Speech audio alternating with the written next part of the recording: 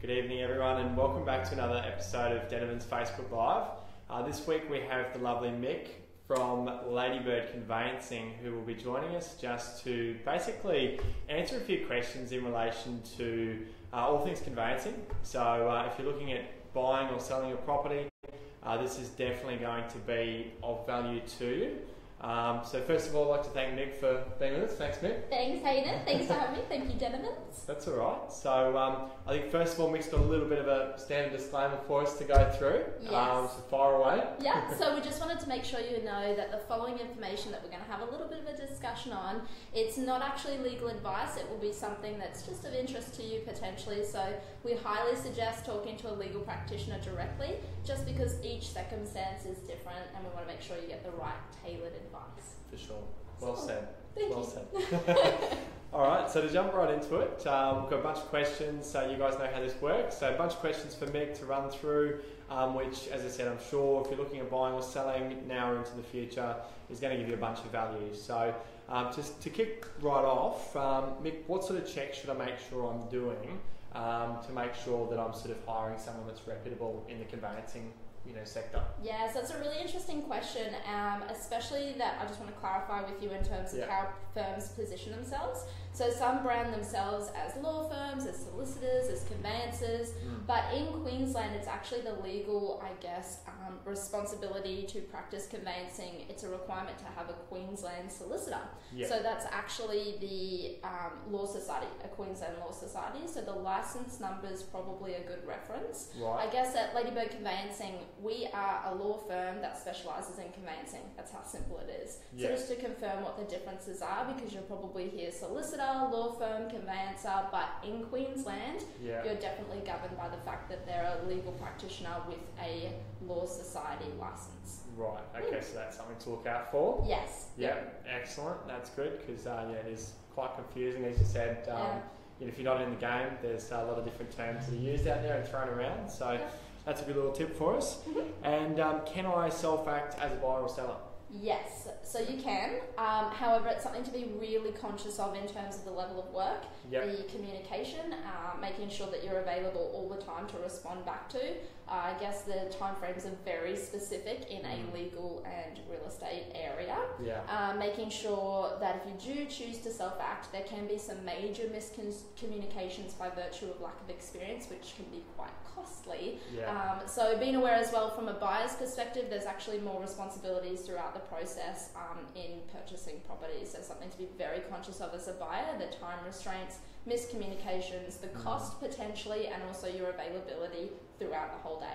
For sure. And can I just add, from my experience as well, dealing with the process time and time again, as you can imagine, I definitely recommend that all of my clients go and see someone like yourself, who is a great communicator as well, keeps in the loop with the whole process.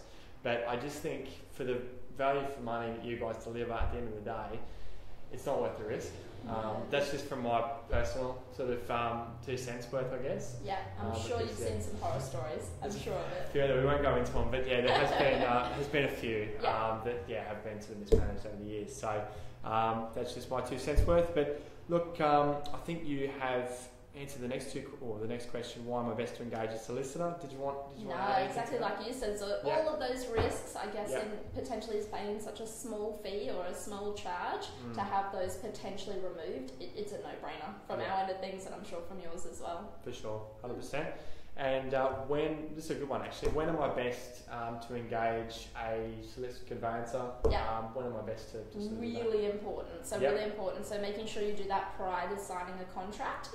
So we'll definitely take a look at the contract to make sure it is exactly as you need it, but definitely prior to signing that contract. For sure. Okay.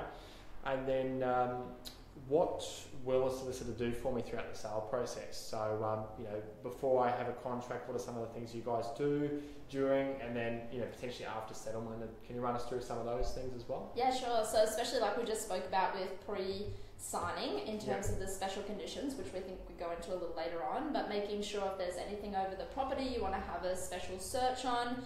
So this, again, we talk about engaging with a conveyancer is that it removes the risk from the transaction. The communication, like you spoke about, and making sure that open dialogue on a basic level is given to your client. So it's also liaising with both parties, preparing documentation, which is really important to get it correct. Also during the process as well, making sure the buyer doesn't inherit any of that money from the seller's side of things, so they can be quite costly. And also you mentioned about after settlement. Majority of the time our transaction ends at settlement. That's the usual process, something to be conscious of. Sure. Okay, well, the keys are handed over and happy days from there. Beautiful. Okay. Excellent. And then, so can I ask my conveyancer to add special conditions in the contract for me? Yes, so we just spoke about that. So making sure that this is inserted prior to signing the contract. So really important, if there's something you're thinking of, engaging with your real estate, letting them know, but definitely from a conveyancer's perspective to make sure it's included in the contract. For sure. Okay. And again, that's something I've had previous experience with, whereby particularly, from a seller's perspective, I've run into a few things whereby conveyancers like yourself have advised on things such as, and we won't necessarily need to go into this tonight, but things such as, occupying the property prior to settlement and the risk involved with that type of thing. So there are some hidden things that, from a seller's perspective, if you are self-acting, you might think, look, that's fine, I'll let the buyer, sort of move in a week or two early, and then, sort of as we know, there's some considerations there, I suppose, to risk assess when making those sort of decisions. So that's where you guys come involved and sort of advise on that. So moving on, as a buyer, what sort of property searches should I be asking my conveyancer to do? So that's actually specific to each individual. So it's basically that there's a minimum amount of searches, which we're more than happy to discuss, but it's actually based upon the location of the property and also the buyer's understanding of the area. So every single property is going to be different, basically. So definitely worth engaging with a solicitor, conveyancer, that sort of thing, to make sure that those alternative searches are discussed and it covers exactly their needs. So there's a minimum amount, but there's also other ones applicable to the property. Depending on where it is and what they know. And all those sorts of things. Okay. And as a seller, by hiring a solicitor, do I remove all liability for representations made about the property by me or my agent? No, that's a stern no. You can't just put your head in the sand and think, look, it's all good. I've got an agent, I've got a solicitor, it's all fine. Big no. No, that's fair, that's good. And will my solicitor communicate with my bank, real estate agent through the process?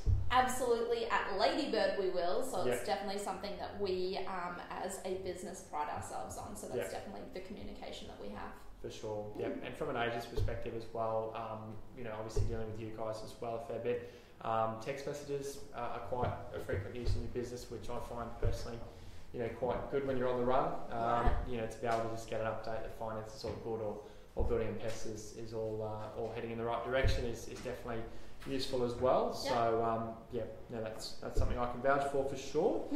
Now, how much should I pay to hire a conveyancing solicitor to act for me? So this is another one that's fairly in flux, that it can be pretty much anything, it varies.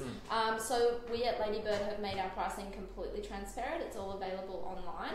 So it's something to be conscious of, that the fees will change actually based on the council. So especially on this north side, we've got Moreton Bay, which is a different pricing to Brisbane.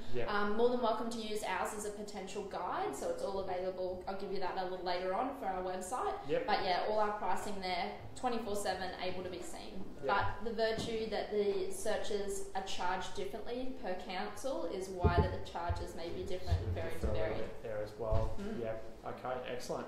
And give us a bit of a sales plug. Why should I hire, if I'm a buyer or a seller out there, why should I hire you guys? Okay, so especially at the moment with a few of the different conveyancers and solicitors priding themselves on being a fixed fee, but it's not necessarily the case. So we at Ladybird have made ourselves a guaranteed fee. So that's inclusive of the searches, it's the settlement fee, you're not getting in charge for phone calls.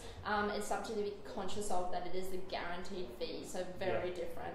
As well, our communication and just our understanding that this is really exciting or it's really nerve-wracking, just just understanding and talking to real people, I think, is massive in this space. We understand that you need to be spoken to in a way that's not legal jargon, which I know I can relate to because it can be very daunting and very confusing. So we've got that. We've just got a simple process. Also, you can do everything electronically, being that we understand you're busy, that you've got things on, the 9 to 5 doesn't always work, so we make sure that you can complete the whole transaction electronically as well. Excellent. So simple. So why not? Well, this is it. And I get to deal with you, of course, Mick, as well. So part and parcel. Win-win.